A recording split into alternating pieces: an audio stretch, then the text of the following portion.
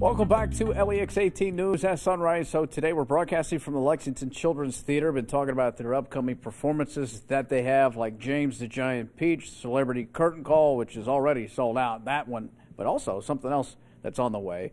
Why Mosquitoes Buzz. And we got Tyrell with me and some of the cast. Good to see you, Tyrell. How are you, buddy? Good to see you. I'm great. How are you? I'm great. So do we answer the question, why mosquitoes buzz in this performance? We do. We get the basis of why mosquitoes buzz. If you remember the story growing up, why mosquitoes buzz in people's ears, it's based off of that story, as well as an old African folk tale. Right. So we by the end of the story, you get an idea of why they buzz.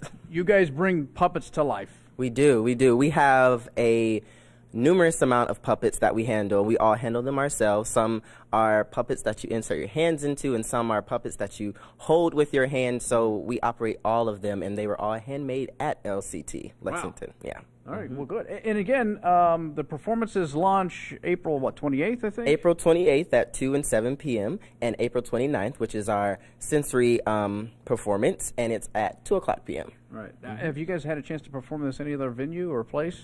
Yes, we have traveled. Touring? Yeah, we're on tour right now. We've traveled all over Kentucky. We even branched out to Memphis and Ohio, and we mostly go into schools and we're performing in gymnasiums and things of that sort, but we also have done some performing art venues. Right. So, and again, we don't talk about cephalitis. We don't talk about West Nile, any of that stuff with mosquitoes, do we? Oh, no. Okay, that's good. I'm trying to, the kids are like, what? All right, well, break a leg. We'll see you guys April 28th and 29th. Yes, sir. Here at the Lexington Children's Theater. That will do it from here, Haley. We'll send it back to you. Yeah, that would be some heavy content. You think you're going to a children's show and you're like, want to talk to you a minute about this stuff. Lee, thank you very much. So many great things going on at the Lexington Children's Theater.